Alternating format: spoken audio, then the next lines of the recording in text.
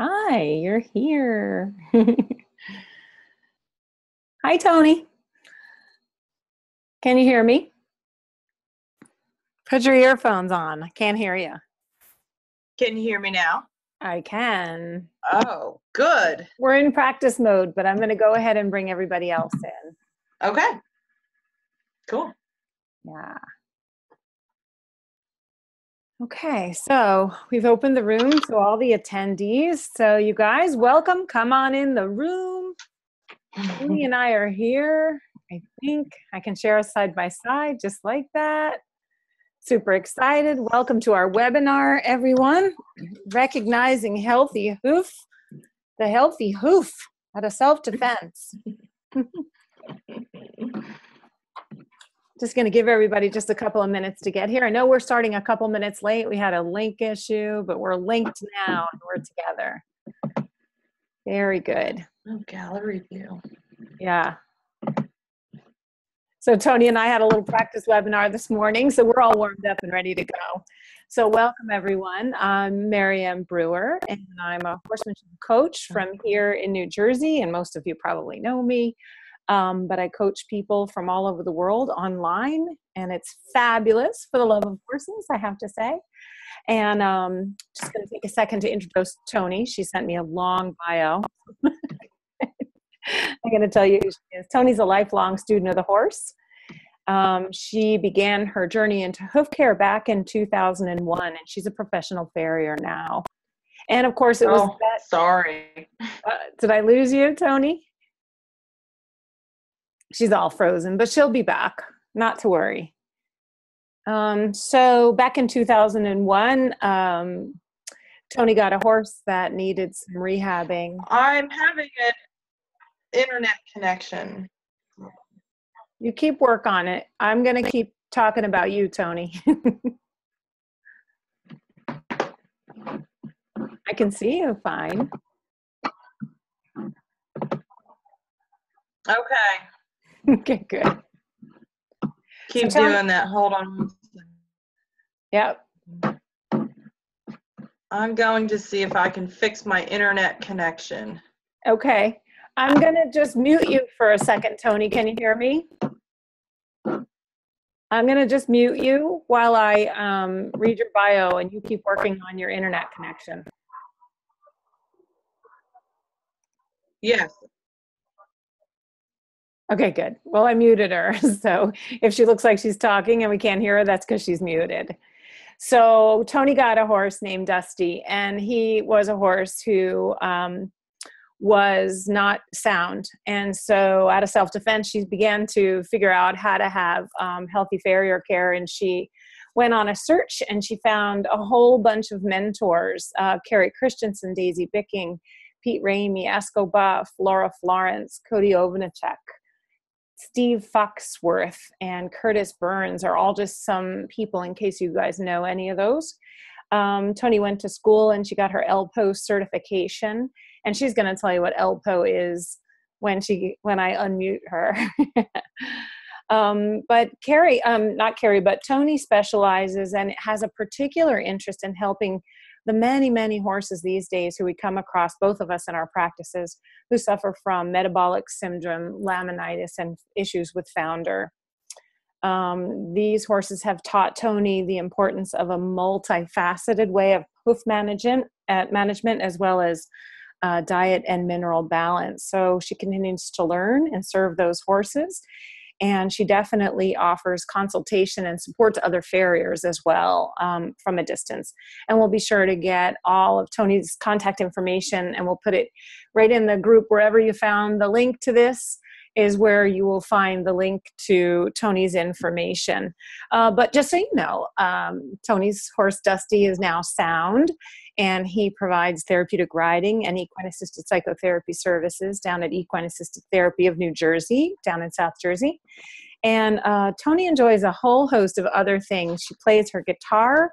She loves to study classical dressage. She now has a lovely Andalusian horse. She loves healthy biomechanics and She likes just genuinely having a good time. So I'm grateful to Toni for being with us today, because she really is a shareaholic and she's got a ton of information. And when I said she's a student of the horse, it's really true. So welcome everyone, and welcome Toni. Thank you. Can you hear me? We can, and you look great, by the way. Okay. So you're there. We have a good internet connection. Perfect. Okay. So for those of you who are here, we're going to be checking in on the chat. If you have any questions and you want to type them in the chat as we go, so we don't lose the questions, you're welcome to do that. Our goal is to be talking to you for about the next 45 minutes, and then taking about 15 minutes at the end of our session today for a question and answer about anything that might come up. Okay. But Toni, I think we're ready to go. So I'm going to give you the screen and let you go ahead and take it away.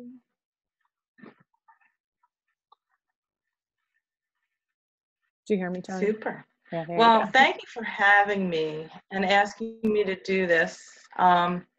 Mary Ann and I have had many conversations about horses and our friendship together, and I was just so excited to do this webinar, because we're both stewards of the horse, and this is just a really great opportunity to get together and share some information and hopefully empower people to get out and look at their horse's feet and make some assessments, and if they feel that their horse's hooves have some imbalances, that they will now have some tools to make that assessment, and I can provide some other networking opportunities and links and resources to help people get their horse's hooves healthier.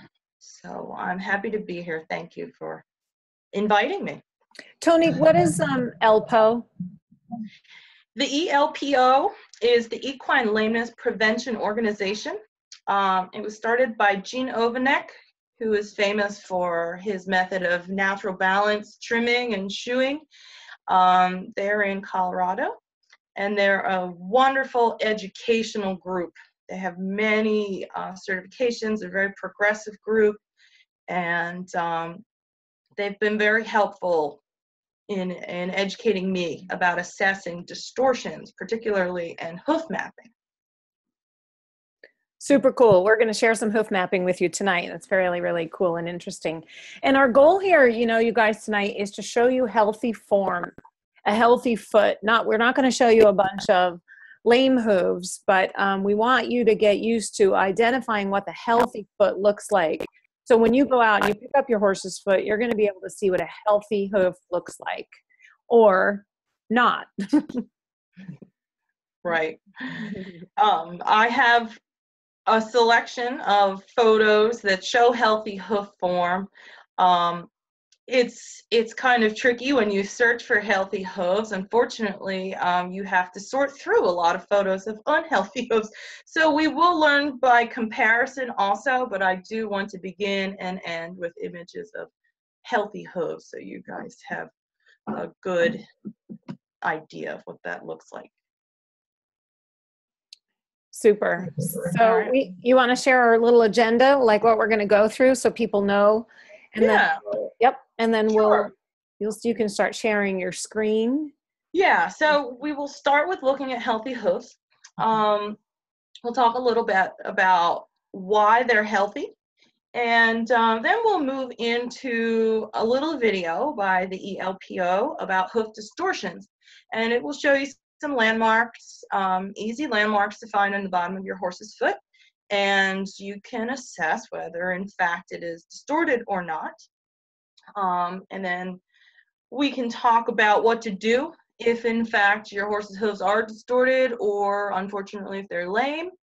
There are a lot of resources to help you out for that. And we'll talk about a team approach. That's what I have found has worked the best, especially with lame horses. It's very important that you have a team that works well together, of your vet, your farrier, your body workers, osteopaths, energy healers, homeopaths.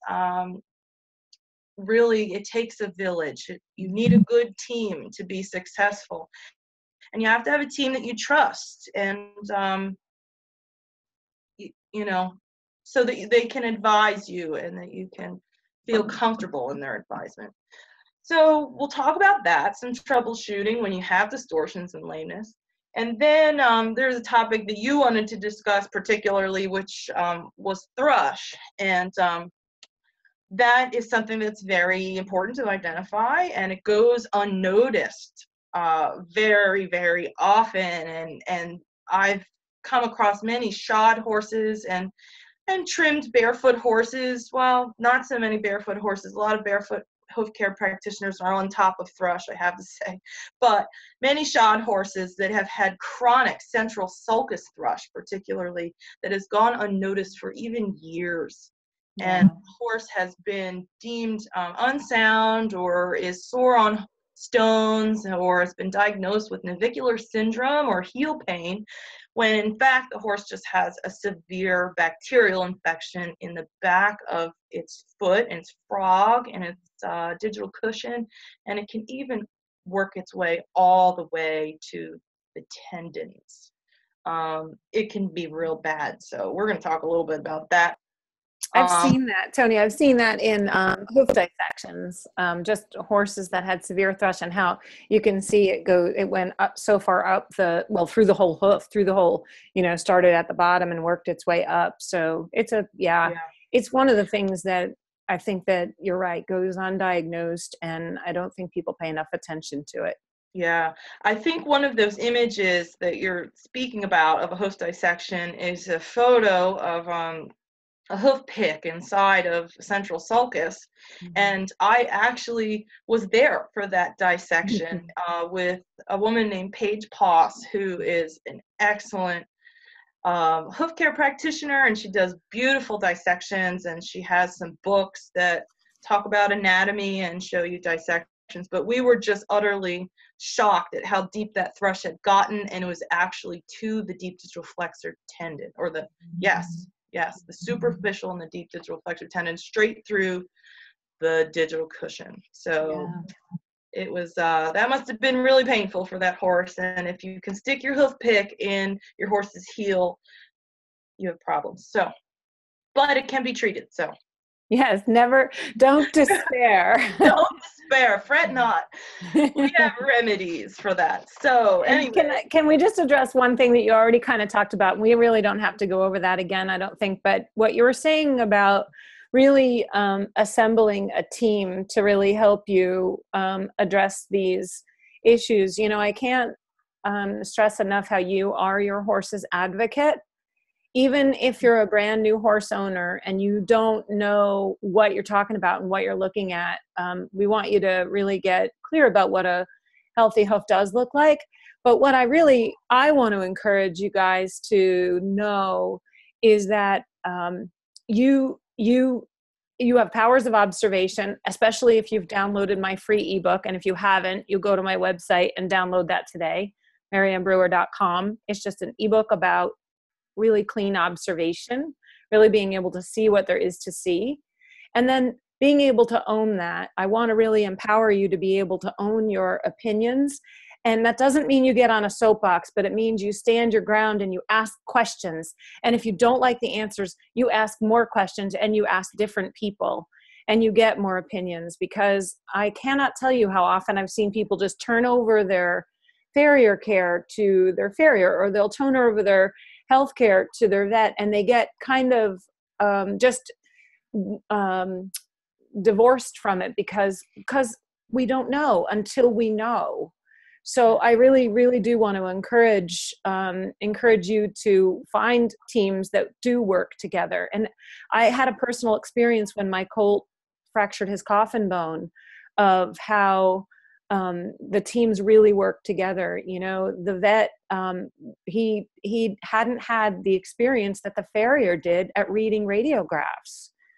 And the farrier was able to teach the vet, and the vet was willing to learn, and the vet was willing to listen. That's called working together. Like, that's what we want. We want teams that can actually work in concert. So I just want to really give you guys encouragement about being able to question and being able to get answers and being able to observe. So I think we could, Yeah, check that off our list. Team. Yeah, that's a great thing to say, and I won't elaborate much on it, but I certainly support that notion. And you do have to trust your professionals, yet at the end of the day, you are your horse's advocate and their steward. And it only benefits them if you are educated so that you can make informed decisions for them. Do not divorce yourself from it and completely rely on the opinions of your vets and your farriers. Not that you shouldn't trust them, but you should question them. You should ask a lot of questions, and if something doesn't sit right with you, your intuition is always right. So listen to that. If you have a gut feeling, examine it and ask questions and find different people that can answer those questions for you. So yeah, I couldn't agree more. I tell people that all the time. I want you to be able to observe, but I want you to trust yourself too. yeah, that's good. So in addition to those things, we have a couple more topics. Well, we'll talk about diet and lifestyle that lend itself to healthy hooves, and also some horse behavior that may be telling you that your horse may have a hoof-related problem. There are some signs from a behavior perspective that will give you some information about how your horse's feet are feeling. So other than identifying some distortions and understanding some landmarks on the hoof, there are also some behavioral indicators that can give you information as well. And then we'll get back to looking at healthy hooves. I want to end on images of healthy hooves, as difficult as they are to find on the internet. I always found that interesting, and even doing hoof dissections, it was like, it was like a search for the healthy hooves. So I'd like to change that. That's part of my job. I like it. To help change that. I would like to see more healthy than unhealthy hooves. Flood the internet with healthy hooves. Right. Well, I remember when I first started learning about, when I first started reading Pete Ramey's information, and he talked about rock crushing bare hooves, so that's always been an image for me. Like, your horse steps on the rock and they don't get a stone bruise. The rock just crushes. Right. I love that. It's hard and calloused and strong. sturdy and strong, right? So let's think of those hooves. So we'll go ahead. Actually, if you're ready, I'm going to do my best to navigate this Zoom thing. Yeah, she's going to share her screen. You watch her go. You just watch me. We're going to see how it goes. Yeah. So we'll make Toni's screen nice and big and let her work on sharing that for us. Yes. So here, actually, we'll start with, where is this nice little, it's not all good. It's in the back here of our, there was a comparison of, oh Lord, there's a comparison of, I thought it was right here. That's a pretty healthy hoof. It has a couple distortions. So we'll go back to the one that I really wanted to show you, which is, way back here in the list. Just so you know, we can't see it. Oh, good. Well, let's see. I want to see if I can go back to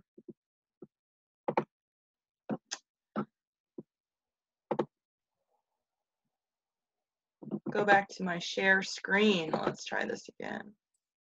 Okay, I'll hit the share screen button. Perfect. Okay. Can you see my screen? Yes. All right, super. All right, so here's a website actually of some folks out in Southern California, Saucity and Mario. They are a team, and they operate in Southern California. They have a company called Wild Hearts Hoof Care, and I just love their work. And you can actually see how they're able to transform unhealthy hooves into healthy hooves. There are some reasons that this, and I say, you know, we learn by comparison. It's really true. I mean, if you look at these 2 feet, you can see some clear differences between the 2 of them. So here in this hoof, you can see these hoof rings, these divergent hoof rings, and this curved coronary band. These cartilages back here in the heel bulbs are a little jammed up.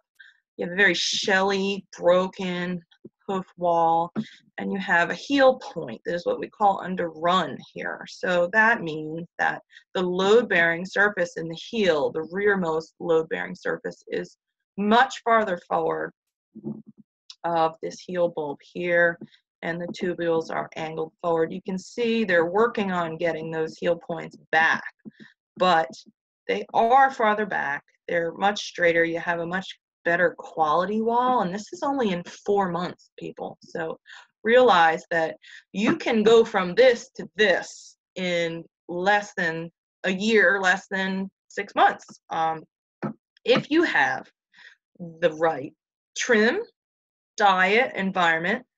I will say that natural hoof care and barefoot hoof care is it's not something you do because it's cheaper or easier necessarily. It's something you do to enhance the well-being of your horse, and it's a more holistic practice. So understand that you as an owner have some work to do on your part and some responsibilities, and hopefully you feel empowered by that because you have the ability to change your horse's feet from this to this. Okay, so just know that knowledge is power, and if you have the tools, then you can facilitate a very positive change for your horse. So here we have another comparison, but look at this hoof. You know, it's again, it's a lateral view. I'll show you some sole views. If you look at the dorsal wall of this hoof, I'm not sure how long the time is between these 2, but you notice this big bump here. We call that a bull nose appearance of the dorsal wall, and that is almost always indicative of what we call a negative palmar angle or plantar angle. This is probably a hind foot if I were to guess. It looks like it. So it means that your coffin bone is on a basically a slanted back axis, which puts undue stress on the heels, on the tendons and ligaments within the joints, and then up the limb and into the muscles, and even all the way up, if it's a hind limb, all the way up into the pelvis and the sacrum and all the structures of the pelvis. So this is bad news bears here, people. If you see this, your horse has a lot of stress and strain on its hind end, and it would be much better if you could help stand him up a bit, so to speak, by helping him grow some heel height and help rotate this coffin bone into a more positive orientation. Now, if you guys don't know what any of that means, a little video that I'm going to show in a bit may give you some ideas about that, but just think negative is broken back. So angling toward the heel, like you have more sole in the toe than the heel, and more positive is standing the horse up kind of more on his toe. Obviously, extremes in any direction is not healthy, but just look at this nice hoof, how that horse looks so much more supported in the heel than he did however many months ago that was. He's a lucky chap for meeting these good trimmers. So here, this horse healed a big seedy toe crack. There's probably fungus and bacteria living in this toe crack, and look, it grew out. How beautiful. I'm going to show you a sole view. Look at that beautiful, compact hoof capsule. So again, look, we see this rounded kind of bull nose appearance. You even see this sort of buckle in the heel going into the quarter, and you see the angle of the heel. This horse's load-bearing point of his heels is like here, okay? So Zosity and Mario were able to bring this horse's load-bearing point. It says 8 months. Back here, So so 8 months, less than a year. Less than a year. That's a really big difference there. That's really good. This is a nice hoof. If you have Yeah. hooves like this, you're in good shape. So here we have a couple sole views. Some points to look at. This is not the best photo for comparison because it's a little bright, but you can see, look at the width of this frog from collateral groove to collateral groove. So the back, the grooves on the side of the frog, and just the width of this frog compared to the width of this frog. The same foot in 4 months. This has gone to this. Yeah. Look at these heel points, these load-bearing points of the heels. This one's kind of shoved up here. This one you can't really see because it's so bright, but they were able essentially to move this horse's footprint back to be more in line with the widest part of the frog, the rearmost weight-bearing structure of the frog. So these heel points here and here are much more under the bony column to support the limb. Look at the ratio. So this is something we're going to talk about when we look at our hoof distortion video. So there are key landmarks. There's one here at the back of the frog. So you see where basically the frog meets the heel. So this juncture, it's usually right in line with this dimple here. There should be a dimple, not a crack, not a Grand Canyon, but a nice little dimple in the back of the frog. So this is a line you're going to train your eye to.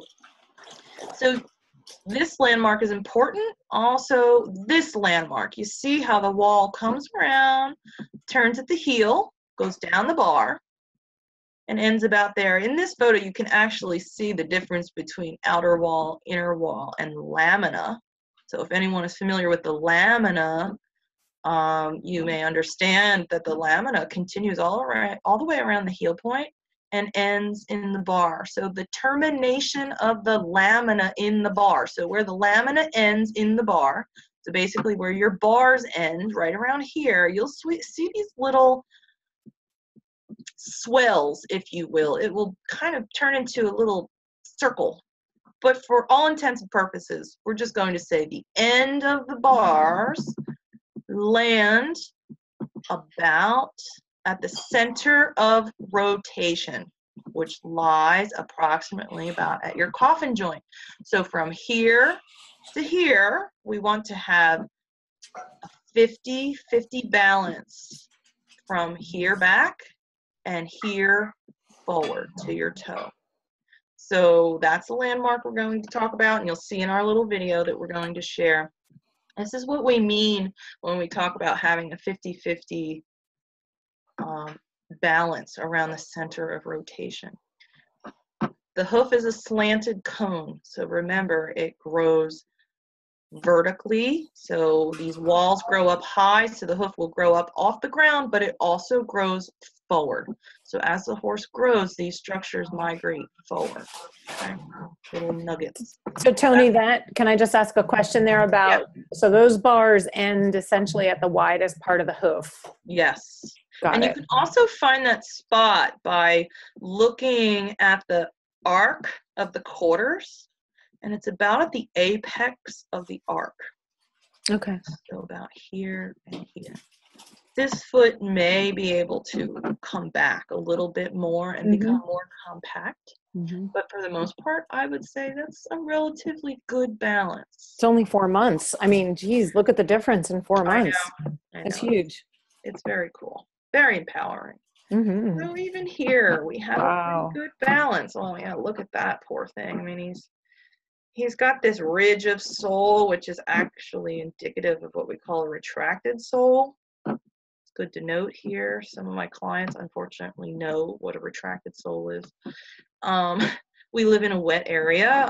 Retracted soles happen in wet areas, mainly. So, you know, he's got a lot of separation. His heel points are like here and here. And look how far away the heel points are from the widest part of the frog.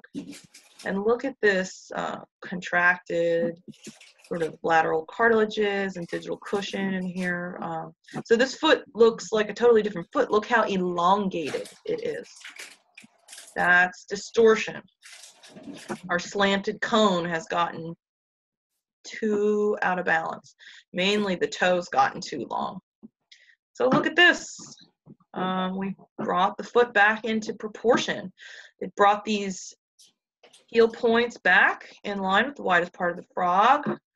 Our bars terminate right around here and here. This is about the widest part of your foot, also the center of rotation. And you have a pretty good balance from back to center and center to front. Just imagine that, though, if you look at that, you know, that's a Grand Prix dressage horse. Can you just imagine, this is a hind foot, how hard it was for him to really have any real breakover and really get any true power, or actually get his legs up underneath him with that long toe like that. Right. And he was asked to be doing these high level maneuvers, and he probably did them. You know? Right. That is the amazing thing about our horses. They go above and beyond to perform for us. So all the more reason why we need to be their stewards and give back to them. We really owe it to them.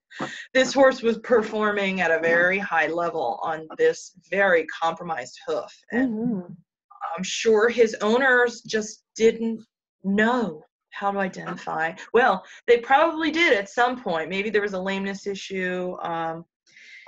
Yeah, he had negative plantar angle, so he probably had a lot of hind end stress and strain. Probably had back issues, low back, sacrum issues, maybe even kissing spine.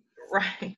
Yeah. Well, yeah, there are a number of postural problems that this causes, but so someone decided that he needed a change, so good for them. Yeah.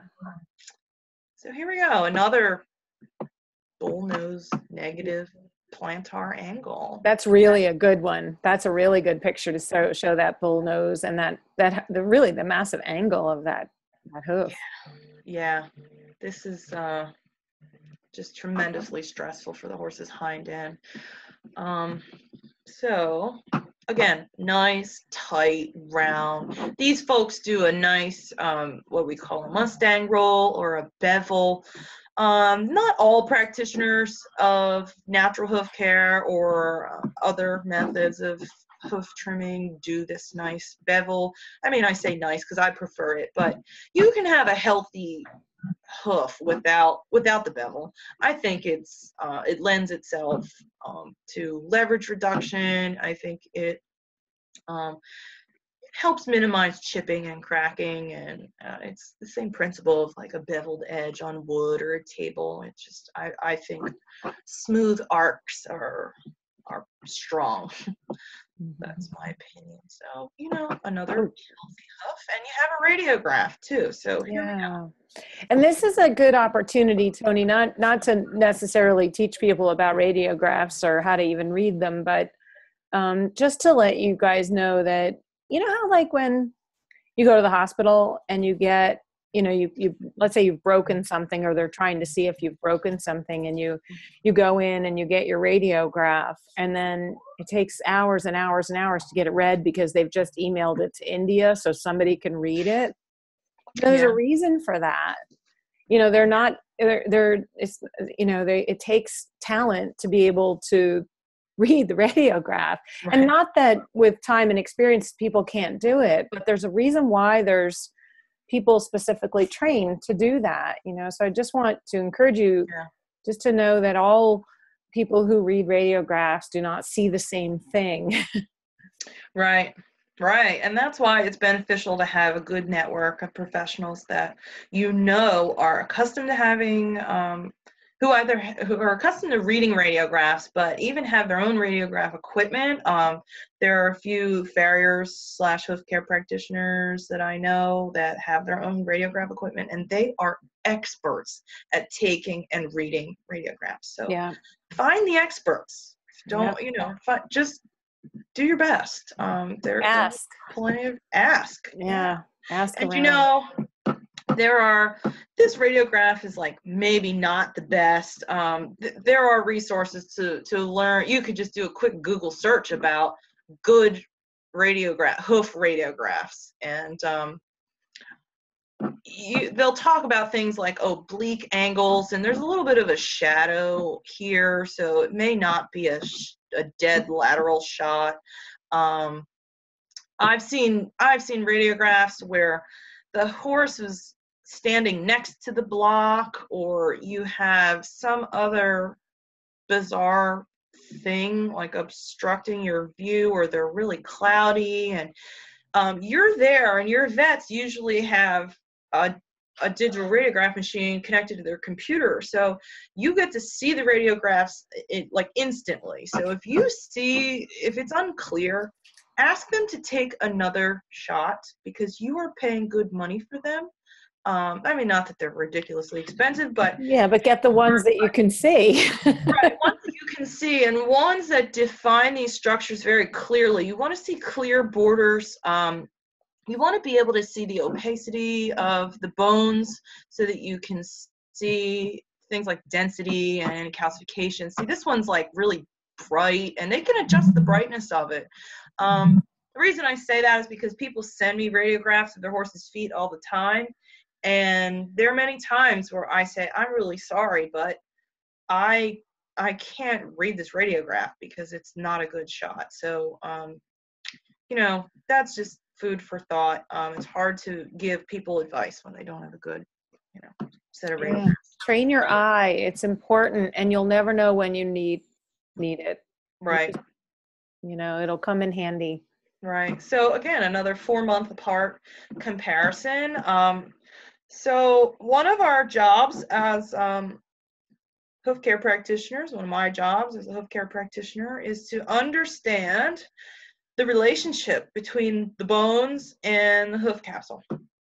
So my goal is to help facilitate a healthy phalangeal alignment, so alignment of the bones of the leg, help facilitate a healthy palmar angle. So I strive for about 5 to 8 degrees positive. So from like here to here, I want a nice upward arc.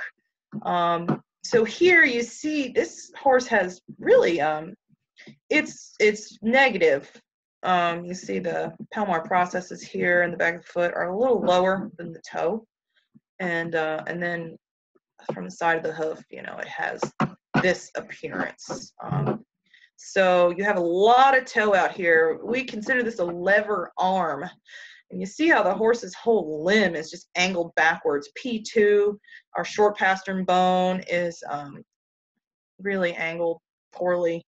And you can see the whole bony column is just cocked back, and it really creates a lot of stress and strain in the soft tissue structures in the back of the leg, here in the back of the foot, as the horse breaks over this massive big toe, long toe. So anywho, that's pretty nice. That would be something, Toni, all that pressure on the back of the leg and the back of the foot, and that would cause a navicular issue, right? Like like concussion and rubbing and whatnot. Right. If this was a front hoof, it's rather uncommon for horses to have navicular changes. Yeah, it is a front hoof. But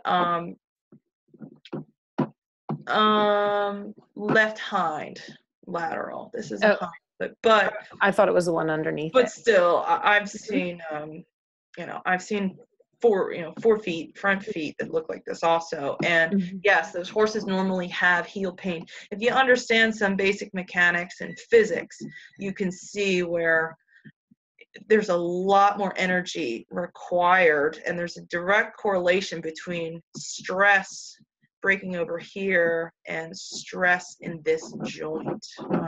There is a good video by the ELPO that has some lines and shows lever forces in the back of the foot as relates to the lever arm in the front of the toe. There's a direct relationship between this leverage and this leverage back here. And that leverage back there, like the coffin bone sits inside of, show them a little put your cursor where the coffin bone would kind of be. Not the coffin. Yeah, well, the coffin The bone, but navicular the bone. navicular bone, right? Yep. So There. here's our navicular bone. Yeah. Yeah, so our deep digital flexor tendon runs right over this bone, right behind this bone, and attaches to the bottom of the coffin bone, the solar surface.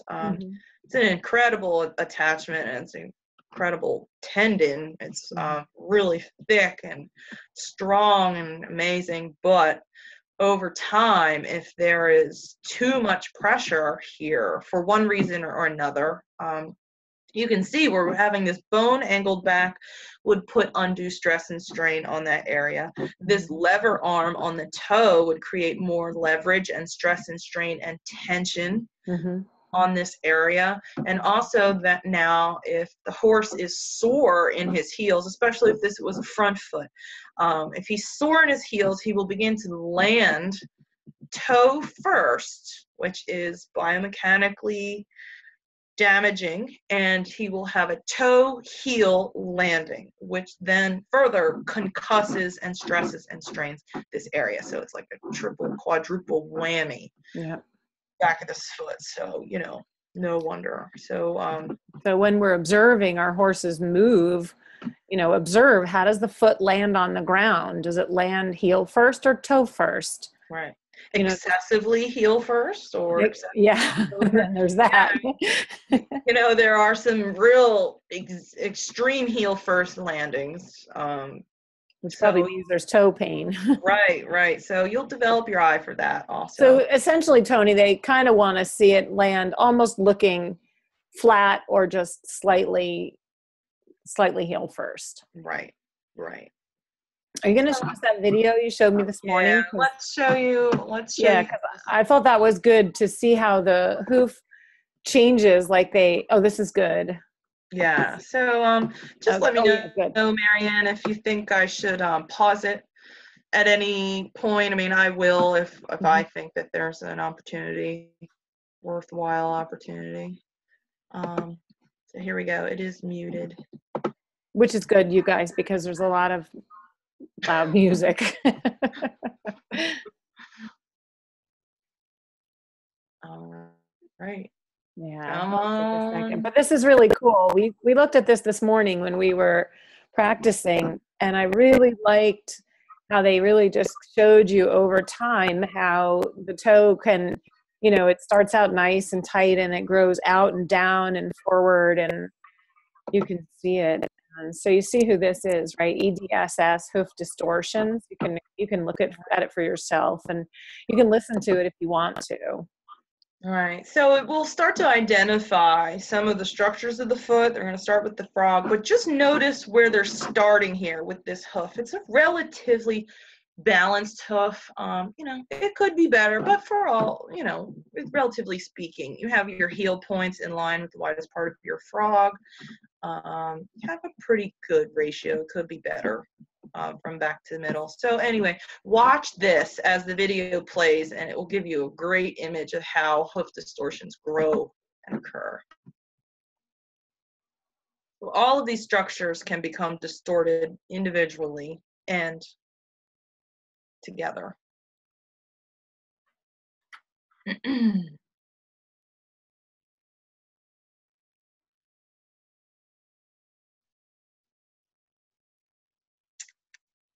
So functional sole is calloused sole. It's not chalky. That's one good landmark to find. Your live sole plane. So here's our side view. Heel angle, toe angle are perfectly in line. Now look what happens.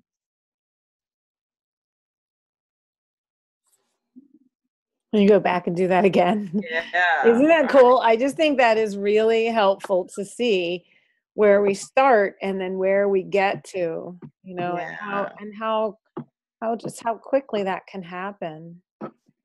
Right.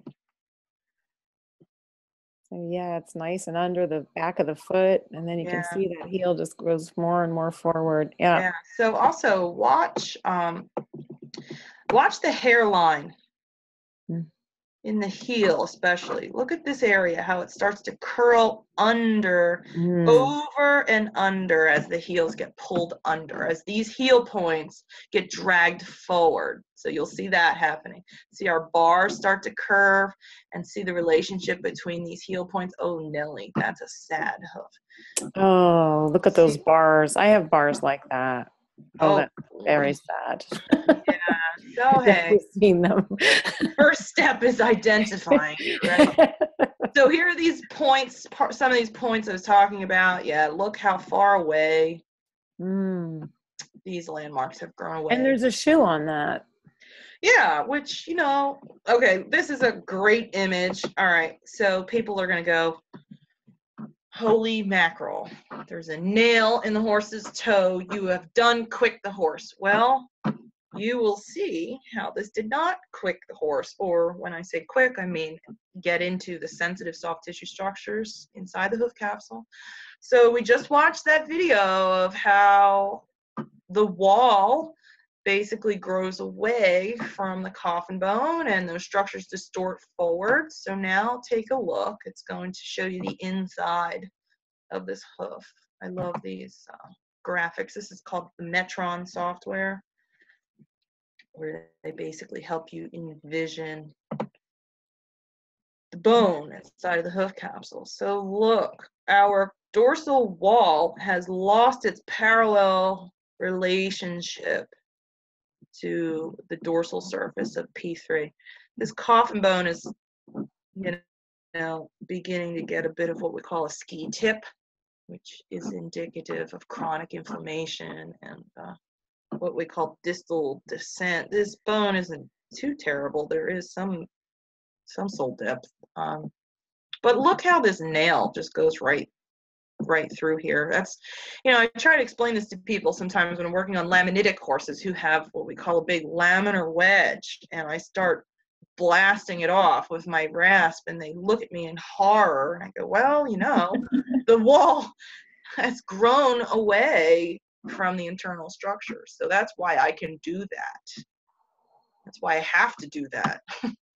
So Toni, that horse is not necessarily in any danger of actually foundering. Can you describe what founder actually is right here when we look at this? Yeah, sure. Well, I mean, to say he's not in any danger of foundering, I don't know. I don't know what his situation is, and I don't know why he's lost some suspension of his bone in his column. I'm not, you know, he may just be long, and this just maybe this flared toe and this long toe may just be the product of just excess hoof growth. But if we look here at the hairline, this is about where the hoof wall begins to grow, right about here from the coronary corium. There's a band of soft tissue here that begins to produce the dorsal wall lamina. So this is a marker. When we do radiographs, we like to mark this spot actually, because we measure the distance between this and this. This is called our extensor process of the coffin bone. It's where the extensor tendon attaches actually. So this is what we call distal descent. We have a degree of it. It's not the worst I've seen, but the bone has essentially fallen through the capsule.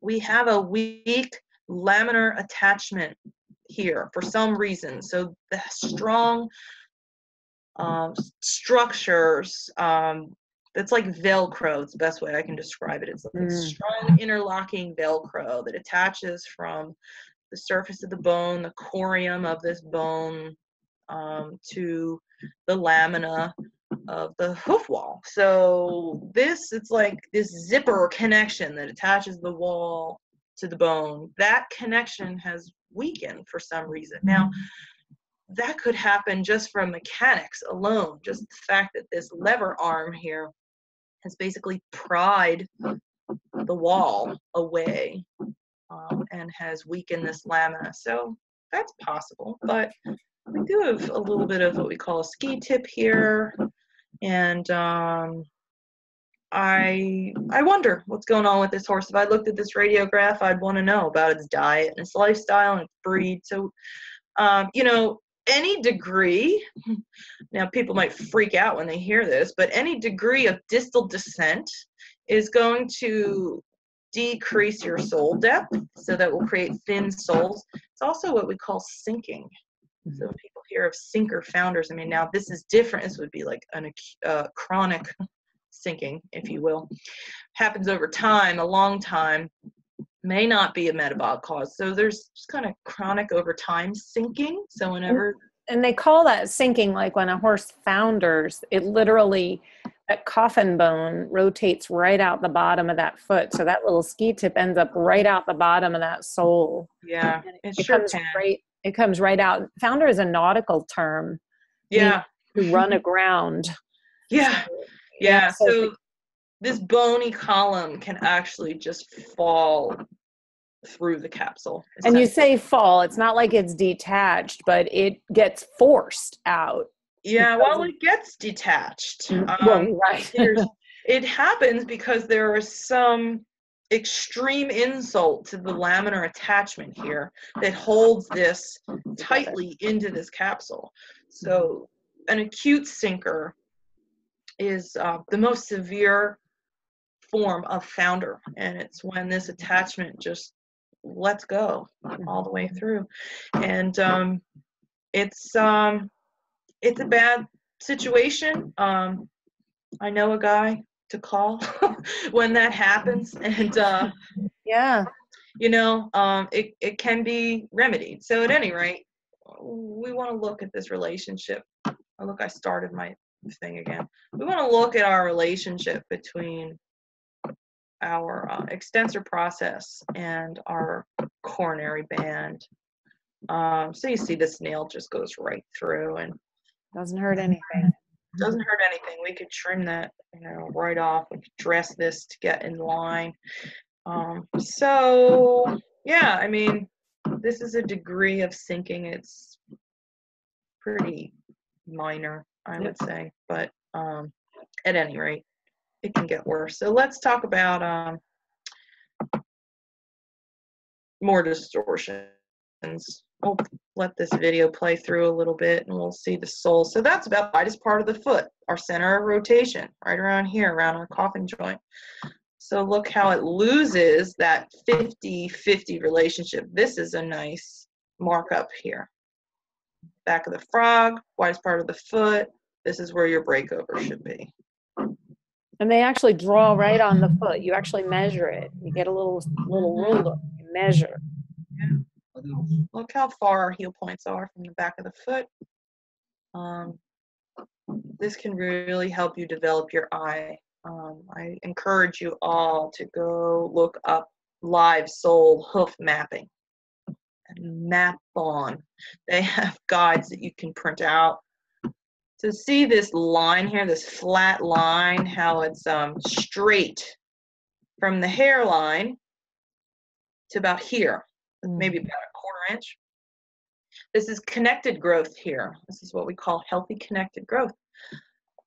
And from about this point on is where our dorsal wall starts to lose its parallel relationship to the coffin bone. So this is where our toe flare occurs, and this is where our lamina gets really stretched and leveraged on.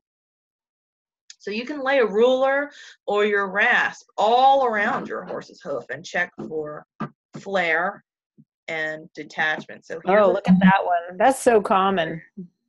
Yeah, flared feet. You have a weak laminar connection. They look like they belong on a duck. That is our typical duck foot. Let's not dwell on that. Let's go find some healthy. We're going to move on. Just look at the relationship, though. Look at your ratios. Note there is a lot more mass ahead of the center of rotation than behind. So just... Oh, my aching back. Dorsal wall has deviated just below the hairline, and the wall continues to flare from there down. So that's connected, and that's all stretched.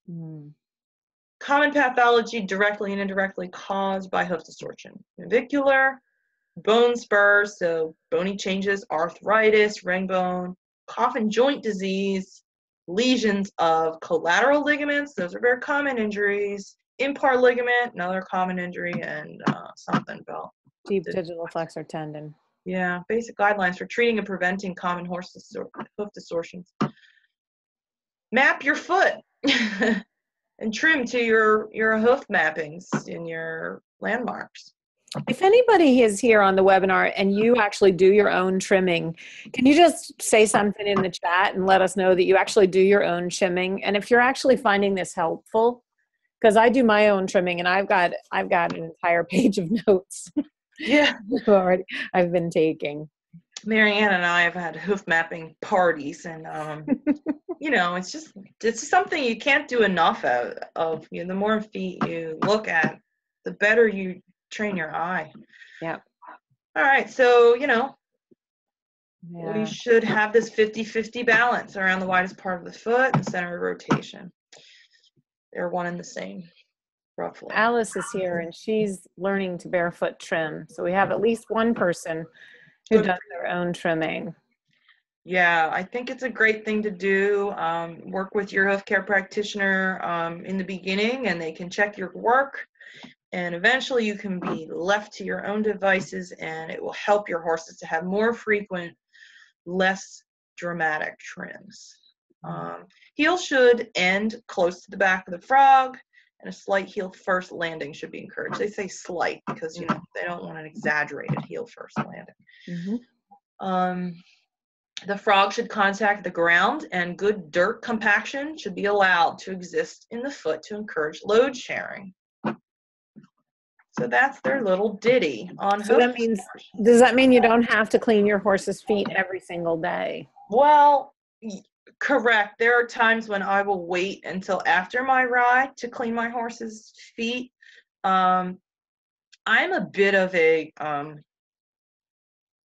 a bit of a hoof fungus and bacteria Nazi. So I like clean, dry, hard feet, and I like to work my horses on terrain that maybe will compact into their feet, like sand and grass. And it's good for your horses to have different terrain to work on. But no, you don't always have to pick them. Sometimes that pack does provide some sole support and arch support. So what would we not want to leave in our horses' hooves? Anything, well, manure is not a good thing. If it's clean dirt, I'm okay with that. Clean dirt and sand. If there's manure, if there's any smell of disease or infection, you need to clean that out. You may need to soak it. You may need to treat it with topical product. It's very important to keep your horse's frogs healthy. So any black exudate and any black, stinky, wet tissue or just any nastiness in the collateral grooves, you want to remove and you want to clean out and get dry. And do you have a favorite thrush busting product? On a daily level, I'd like to use no thrush powder just as a preventative. How do you use that if the foot's already dry? It will stay down in the collateral grooves if you pack it. I like to tamp it. I tamp it down. You push it with your finger. Just push it down into the bottom of the collateral groove. I will use it sometimes on separated white lines, if there's just a little separation. A product I like to use in the frog and in any separated white line areas is a product called Artimud. It is a clay product, and it has wonderful things in it like honey and eucalyptus and like tea tree, doesn't it? Tea tree, and there's some other ingredient in it, but it smells wonderful and it sticks. So that's very good for white line disease. Any chronic thrush of the collateral grooves. It's sometimes hard to get in the bottom of a central sulcus if you have central sulcus thrush. So I like it for white line disease and collateral groove thrush mainly. I also use it under my dental impression material when I glue on composite shoes. It keeps the foot very clean and dry. Another product that's very helpful for central sulcus thrush is it's actually an antibiotic cream used for mastitis and lactating cows. And there are two versions of it. There's one called Today and Tomorrow. And it's I know. I did not choose the name. I was going to say, who made that up? Yeah. So it's oddly enough, the one called Tomorrow actually, I've heard works faster and better. And the wonderful thing about that product, even though I don't like to handle antibiotics a lot, or use them really if unnecessary, but at any rate, what's good about that product is that it has a very thin applicator tip, and you can get it to the bottom of that central sulcus. So that's the crack in the heel that's not supposed to be there. That's the crack in the heel that's not supposed to be there. In fact, I can go ahead and horrify some of you with, well, let's not leave people horrified. Horrify us, but then let's get to good pictures so we can do we want to talk about central sulcus thrush?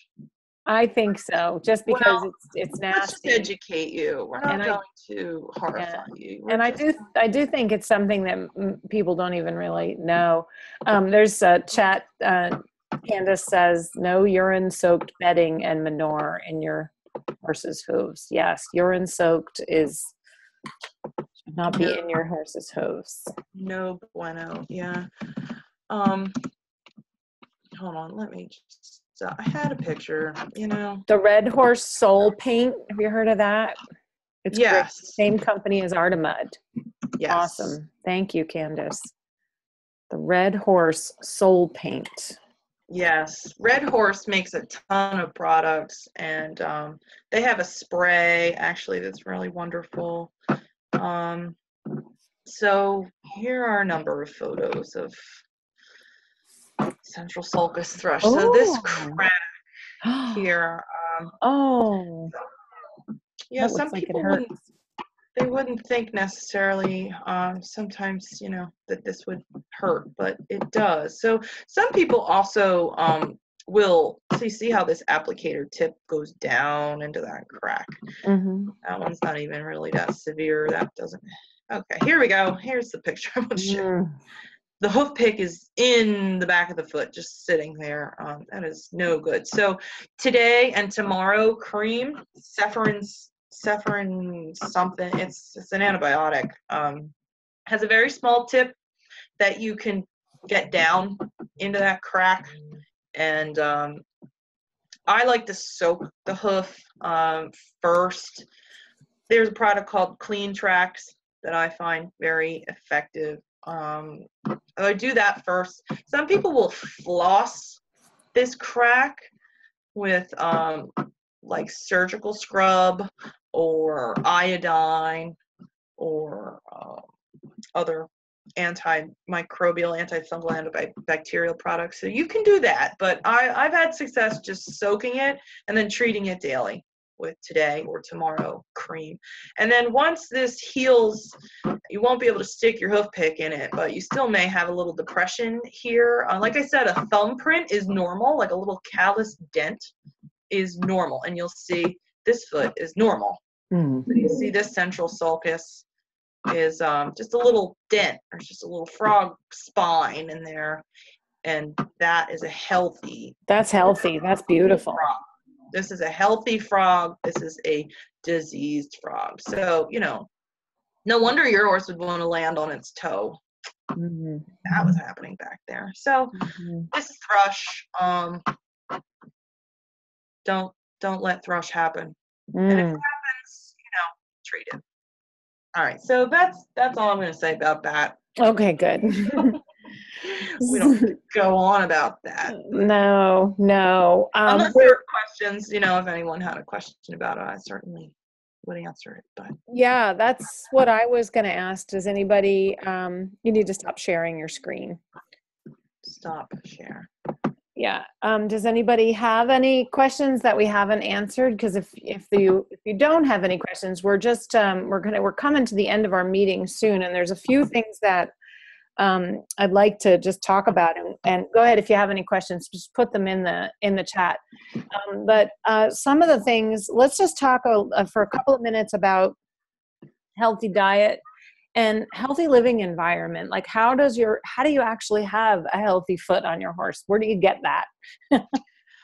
Well, you feed your horse for healthy hooves. Proper mineral balance is key to having healthy hooves. When I come to a new client and I see that the hoof walls or the laminar connection are compromised, I talk about diet and I talk about minerals, and I recommend minerals. Our environment, our soil is very depleted of minerals. We've been over-farmed. We've had a lot of washout. And if you test your hay, which I do, you will see some patterns that hay and grass is pretty deficient in many trace minerals and major minerals. So there are some supplements that I recommend. I also really believe in balancing your hay. So getting a hay analysis and understanding what your horse is getting. They don't always get, it's not always very bioavailable through your pelleted feeds that are heated and processed. And a lot of people believe that what's in the feed is everything a horse needs, and that's not necessarily the case. You lose some nutrition just because they put it in doesn't mean that that is necessarily absorbed. And there are reasons that the horse may have issues with absorption, but for the most part, you need to know what's in your hay. For healthy hooves, generally speaking, even your high metabolism horses, it's a good rule of thumb to have hay that's lower starch and sugar. Carbohydrate overload is known to cause inflammation of the lamina, whether it's a high octane, high metabolism racehorse, or obviously they're using their carbohydrates more, but they can still suffer from carbohydrate overload. But it's more important for your slow metabolism horses that are easy keepers and who have evolved to live on very little nutrition and very little energy. So like your Tennessee walking horses, your ponies, your miniature horses, they need a diet that's very low in starch and sugar. If you start to see signs of carbohydrate overload, which include hoof rings and a cresty neck and an over-conditioned body score, like a 6 or 7 or an 8 body score, your vet can help you decide that. Your horse may be getting too many carbohydrates, and it could be causing inflammation in its whole body, but most importantly for this topic, it's feet, and it could be causing laminitis that you don't even know about. And I know that sounds crazy, but horses can have subclinical laminitis, and you can see that happening before they have a real acute episode where they're lame. So understand these little signs. If your horse is maybe last to come in from the field, if you see hoof rings, if you see them being tender on hard surfaces when they weren't, if their necks become hard and they have undulating tissue and lumpy hard tissue around their neck or their tail head, they develop a fatty sheath. These are all signs of carbohydrate overload and potentially insulin resistance and metabolic syndrome. So it's very important that you keep an eye on your horses and don't let them get laminitis. You can avoid that altogether. If your horse is footsore because it's been on the grass and it's gotten too much starch and sugar from the grass, your horse is in a lot of pain, and it's unnecessary pain. So you need to notice before their feet fall off, literally, because it can be that bad. I don't want to scare anyone and use fear tactics, but I just want you to know that you have the power to observe and make decisions before things get ugly.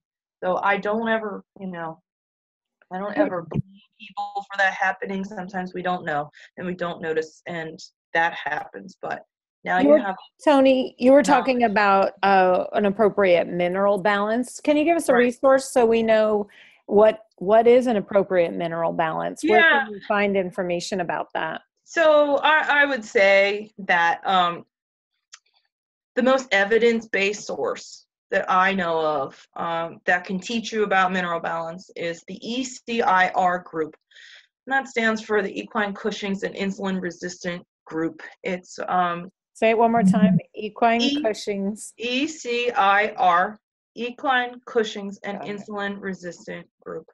It was started by a veterinarian named Dr. Elanor Kellon. Okay. She's a large case study body.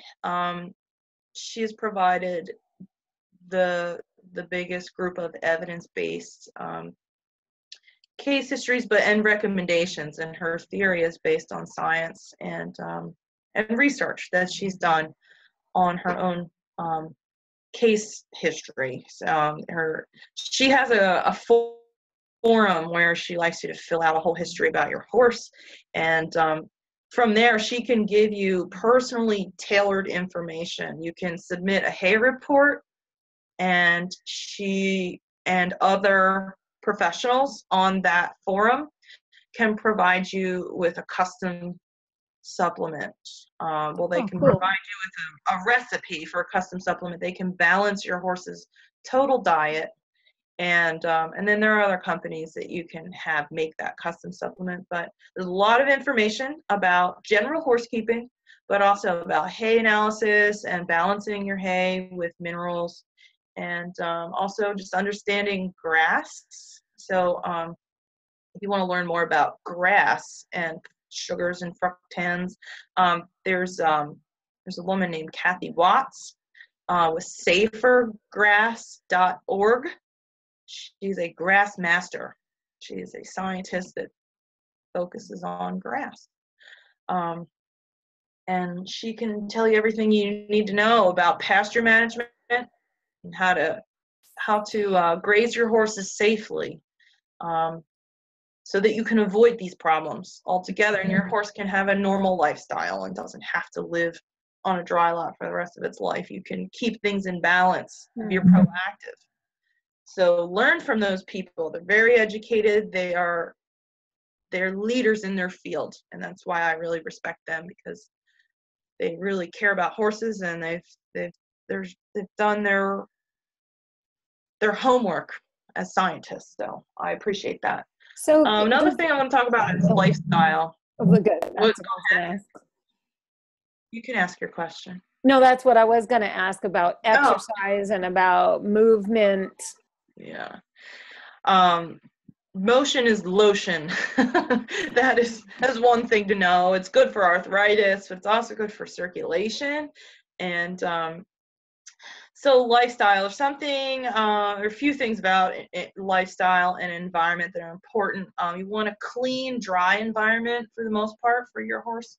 If they have some exposure to water throughout the day on their hooves, if they walk through a creek, or if they have a little wet spot by the water tub, that's a fine thing to do.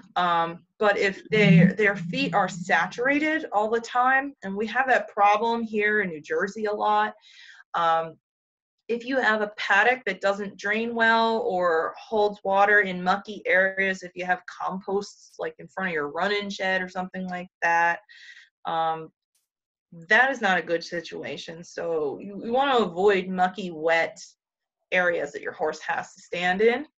What do we want in front of our run-in shed? Well, there's some things we can do.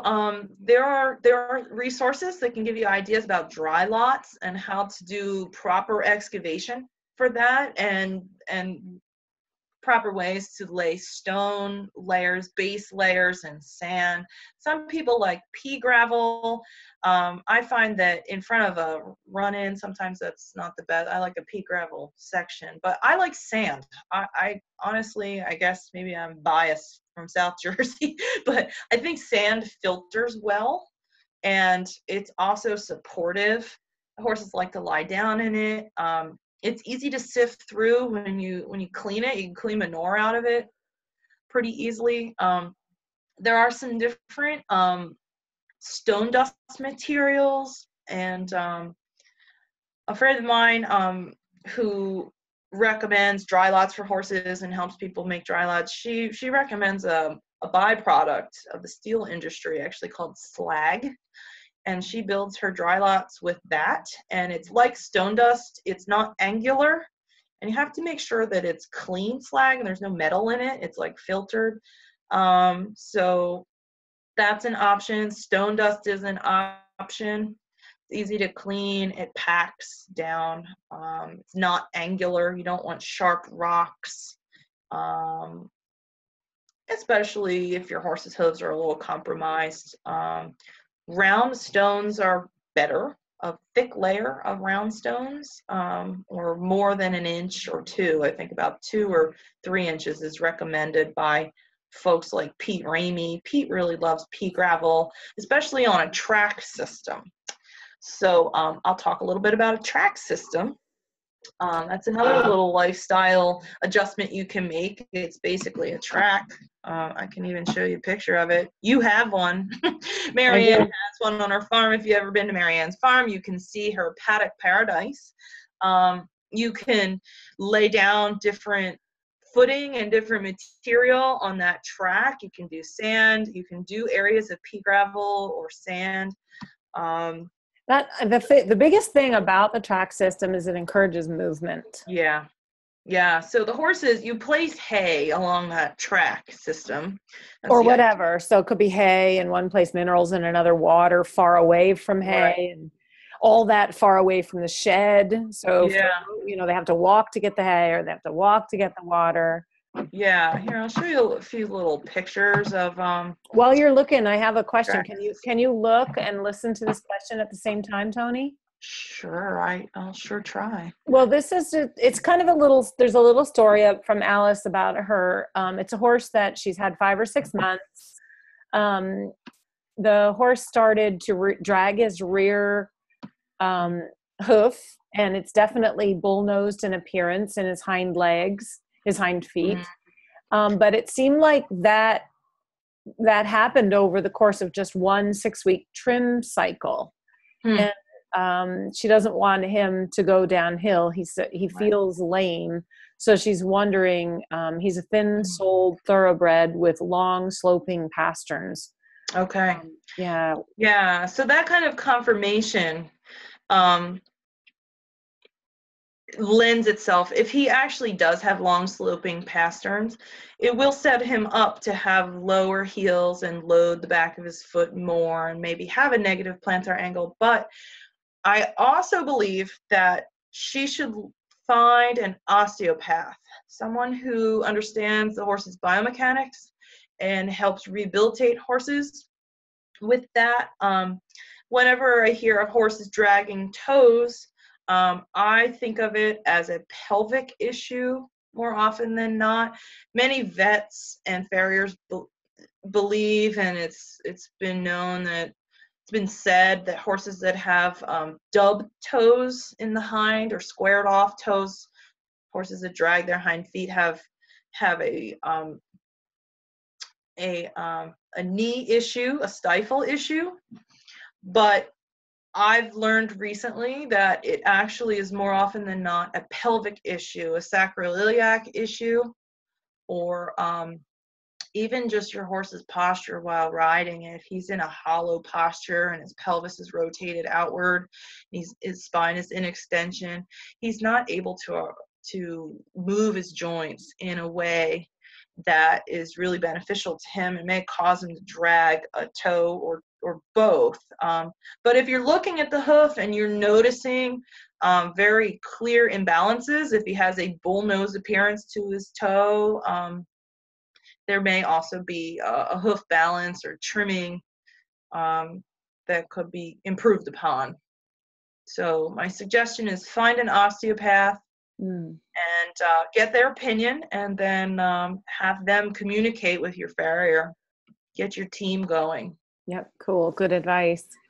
Yeah. Cool. These are great pictures. Look at those rocks in that second picture. That looks like, whoo. Like, talk about rock crunching hooves. I don't know how many horses could really deal with that in our wet northeastern environment. Right. But if you had that, they would learn that.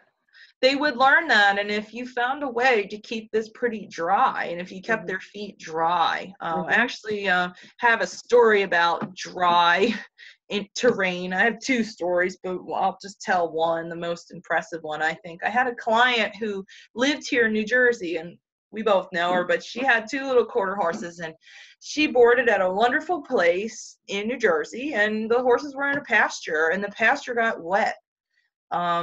A lot, and it wasn't like muddy or dirty or anything. It was just a wet pasture, and the horses suffered from thrush, and she was constantly treating for thrush, and the soles were soft, and the horses would get sore on rocks, and the soles were flaky and chalky and a little retracted, and they had some little white line separations. Well, she moved to New Mexico with those horses, and I said, you know what?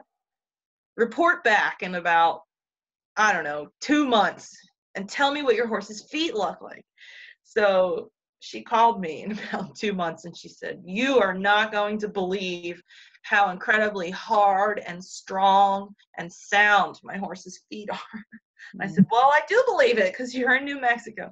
So, hard, dry, hot environment. So those hooves could adapt to this terrain in no time. But if we had this terrain, and I mean, if we had not just a little piece of it, but if this is what our horses lived on, they would be able to run on that stuff. It's just there's an old saying that you should bed your horse on what you want to ride on.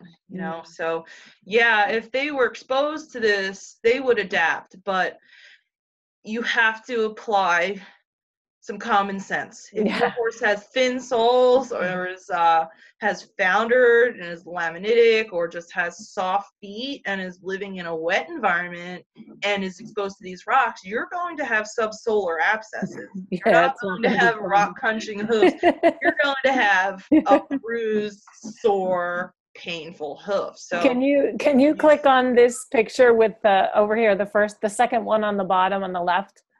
This one or this one? No, the one next to it. Yeah, I'm just curious. Yeah, if we can just have a look at that, because maybe you can, if it does show up, it can be a little wider, because that's an example. The way they've done it is an example of putting different stations. So if you have a square pasture, like you can see the big outer fence, right? At one point, this was just a big wide square pasture. This is really common in New Jersey, right? This is how we keep our horses, in these big giant pastures. And what they've done is they've created this track system in the middle of their big square pasture, so they can still use that pasture for grazing, but it's not like the horses are going to live on it. They're going to be, have a period of time when it's safe for them, or whenever it is. Right. To be able to be out on that. It's fine, Toni. it's fine. I think they got the sense of it, like you can put like hay in one place, and water in another, and your minerals in another, and your loafing shed in another. And can you see it? No, all we're seeing is you're sharing your screen, and it's not showing us anything, but that's okay. It's 8:25. I had an unstable internet connection. It's okay. Oh, it's back, but it's fine. I mean, you guys, you see the Google. Yeah, you see the Google search. It's paddock paradise. You can do that as well, and get some ideas about your own track system, because it isn't natural for horses to live on acres and acres of lush grazing, and many horses suffer because of it. So, we like to see that. Yeah, for sure. Yeah, we think that horses are supposed to be on lush grass and be out in the pasture all the time. And I think that because we have a misunderstanding of what a wild horse's lifestyle is really like. They're not grazing on lush grass. They're browsing and they're usually eating sparse forage. So just understand that. Yeah.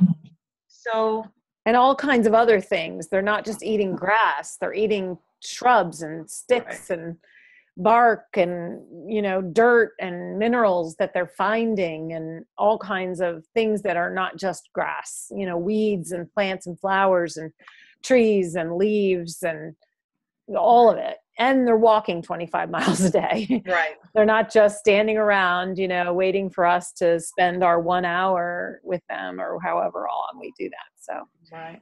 So that's an important part, is exercise inside of lifestyle. Can you, and unless there's any more questions, you guys, Toni, if you could just one more time, if you could find us a picture of a horse with fabulous hooves, all four, so we can look at a posture of, you know, like, what does a horse look like when it's, you know, standing square and comfortable in all 4 feet, you know, on the ground. Right. Let's see if I can do that for you. And then anybody, if you have any last questions, now's the time. Now's the time to put them in the in the chat, because we'll be leaving. And then I will be sure, you guys, to on the event page, I'm going to put a whole bunch of resources in there. I've written a whole bunch of stuff down, and I'm going to definitely put a whole bunch of pictures in there for you. But this is nice, because we could look up healthy horse posture and maybe not actually find one. So if we can get somebody with Toni's expertise to show us, you know, a horse that actually is in their feet, standing still, and these are probably some good examples of horses that are uncomfortable. Right. Well, this horse looks pretty comfortable. Can you see the screen? Yeah. Mm-hmm. Yep. Can you see my screen, Mary? Yes, we can definitely see your screen, and he is standing nice and square on all 4 feet. So this horse is. We're losing Toni. Well, it does look square. It does look comfortable to me. I mean, he's standing square. He obviously doesn't have terribly long, anything like that. I mean, you can see he's standing over his, you know, his shoulders are standing over his feet. His hips are over his feet. Mm-hmm. Right. Yep. So his cannon bones are perpendicular to the ground. They're straight up and down. They're not angled back. They're not angled forward. Mm-hmm. He has a nice round, soft appearance of his top line. His spine looks rather nice. He's got a nice bascule forward in his neck. Mm-hmm. His person is actually talking to his chest muscles, his thoracic sling. So he's kind of nice and up and round, just standing here. Mm-hmm. This is nice and flat and round, and you know, he looks pretty comfortable to me. Mm-hmm. Yeah, good. Here's a horse that's being ridden that I think is, if it will load, he looks rather balanced. I'm not sure if it's going to load. Not pushing too far behind, stepping up under himself. That's a shame. Yeah. Well, but we can see. Can you see them? Can you? Well, what we can see is we can see your Google search, healthy horse posture. We're looking for this paint right here, the one in the center. Yeah. Yeah, this guy. He's just got a nice round arc of his top line. The area behind the saddle is rounded out. It's not hollow. Mm-hmm. He looks like he's reaching toward the bridle, and he's not being compressed by his rider's hands. And he's just got nice, even strides here. Mm-hmm. Mm-hmm. A nice W. Mm-hmm. And he's almost in the footprint of his forelimb here.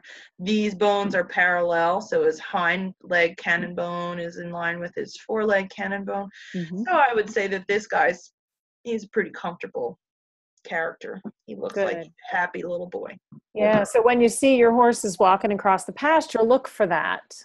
Yeah. You know, look for that. And if you don't see that, look to see what is not that. It's kind of a famous little thing I say is, you know, Michelangelo took 2 years every single day to carve it out of the statue, a block of marble. And what he said Right. was, when asked how he did that, he said, well, I took away everything that wasn't David. And that's a good, it's just kind of a good way to think about that, because if you're not seeing David, then why not? Right. If you're not seeing these nice soft top line, or you're not seeing a balanced horse, if you're not seeing a horse that looks even front and back, why not? What is the problem? Right. Is this Manola? Yeah. This is Manolo Mendez. This is another nice soft posture, and you can see there's just ease of movement here. This horse is really stepping with his inside hind leg, and he just looks free in his body.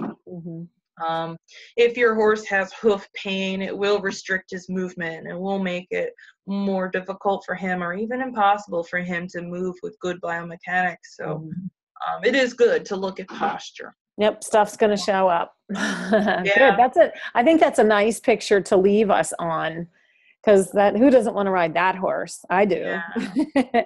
And there's something about a nice, good brown horse that is good for my heart and soul. Yeah. Yeah. Very good. Very good. Candace is looking for one more thing. Don't forget about behaviors from hoof pain, like what behaviors might our horse start displaying. Don't leave us on pictures of that, though. I won't leave you on pictures. I'll leave Manolo here with his nice pony. So some behaviors. First, I'll start with what I experience as a farrier is a horse that has a hard time standing to be trimmed or shod. If they're bearing weight, especially on concrete or a hard surface, and on the limb that you're are not holding up, so the opposite limb of the one you're holding up, and he's loading his opposite hoof, and he starts to squirm around and get uncomfortable. I mean, some horses will even go as far to rear and snatch their leg out and stamp their foot down. You'll usually notice if they are sore in their feet and you're trying to trim them and they slam their foot down or they behave erratically. When they put that foot down, they will lift the opposite one up as to take weight off of it, as to say, ow, my foot hurt. So what I'll do with those horses a lot of times, I'll put them in a boot. I carry a pair of Easy Boot glove or Easy Boot clouds with me, rather. They have a very nice memory foam pad, and I mean, more often than not, you put them in a comfy padded boot and they're more than happy to stand for you. So, that's a telltale sign. That's a really good one. Yeah.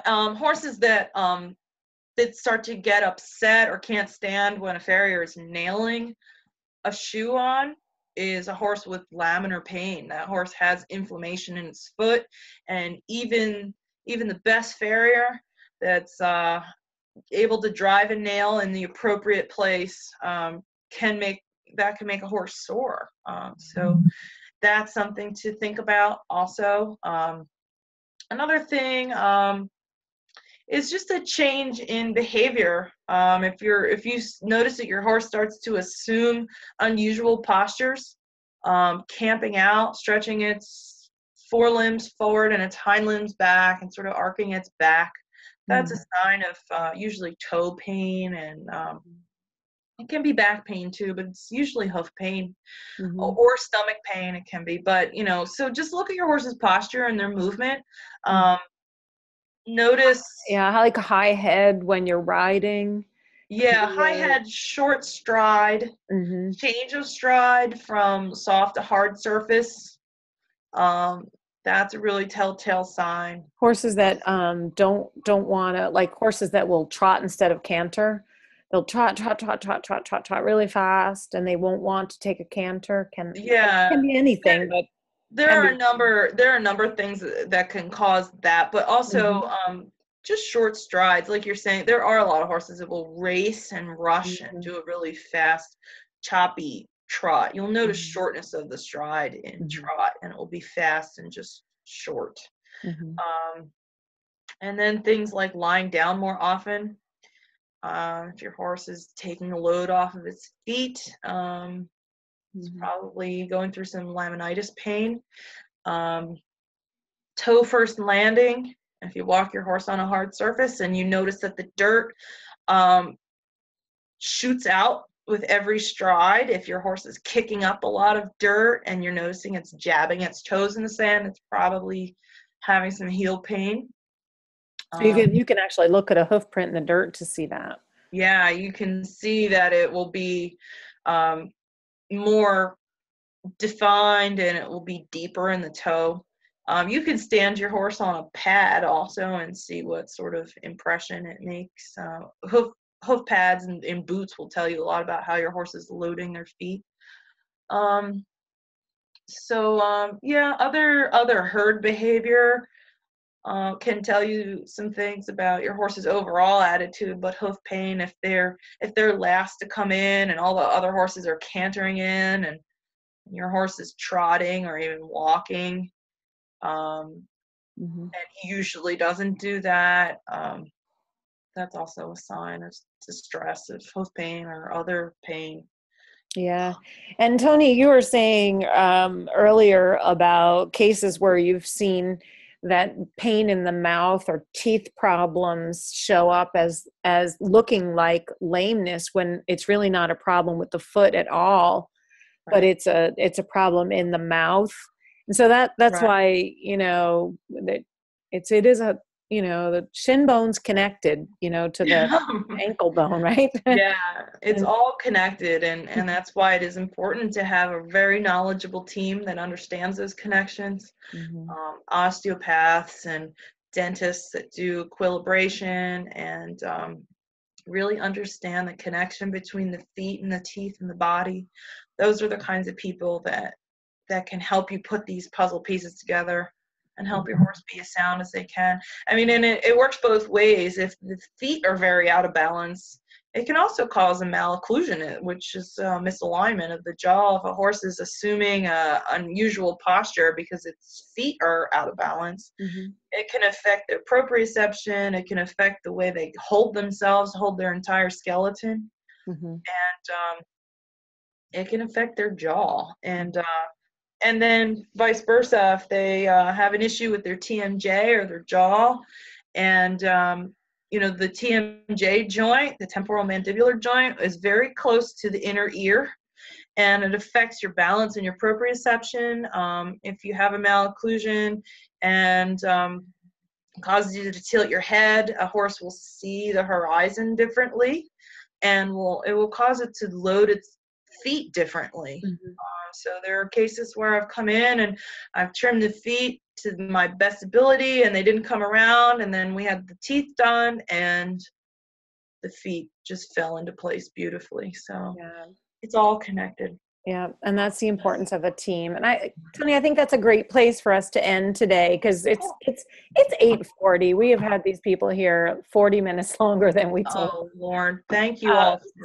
So God bless those of you who stayed. Your horses will appreciate, and thank you for it, because that's the nature of them. Thank you, Toni, so much for all of your help today. Thank you for your just thank you for your knowledge and your love of the horses and your willingness to, go the extra mile to really find out whatever there is to find out for the health of horses. And thank you for your patience with horse owners who don't always listen.